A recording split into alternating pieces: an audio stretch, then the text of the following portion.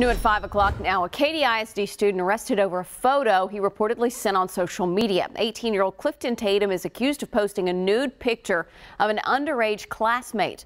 Channel 2's Anusha Rasta is live now at the jail in downtown Houston with more on the charge against that student. Anusha?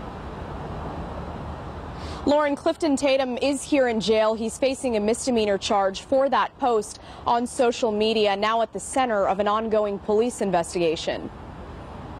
18-year-old high school senior Clifton Tatum is out of the classroom and in jail this evening for something district police say Tatum did to an underage student on social media.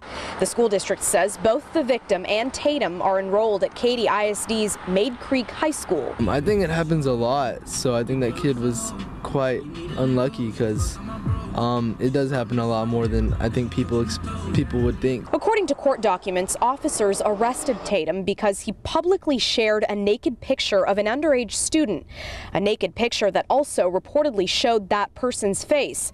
The school district tells Channel 2 News that Tatum posted the naked photo to social media, but could not say which social media outlet it was. That is inappropriate. That's what I think. That's all pride. Keep it to yourself. Katy ISD police say the victim told one of their officers about the nude photo after discovering it on the social media site, and that's when they say this investigation began. Tatum is now charged with misdemeanor unlawful disclosure of intimate visual material.